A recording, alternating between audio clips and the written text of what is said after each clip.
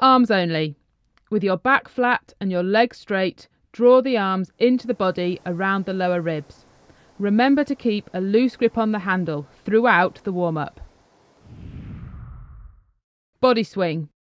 Keep the arms moving and rock over from the hips with a flat back. Aim to get the arms straight before you rock over from the hips. Quarter slide. Now we introduce the legs. Keep your arms and body moving.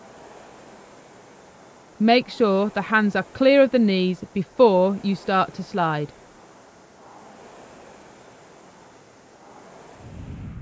Half slide. Keep the technique the same, but slide a little further to the halfway point.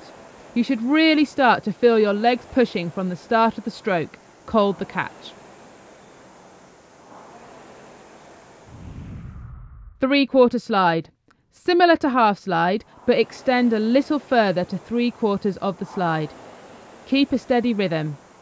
At this point, even more of the work is done with the legs. Finally, full slide. Use the full length of the slide. When you get to the catch position, your shins should be vertical and your heels lifted. Make sure the back remains flat so you are not bending forward. Have a loose grip on the handle and keep at a steady rate of around 20 to 22 strokes per minute. When rowing at full slide, let the legs do most of the work. They're the most powerful muscles.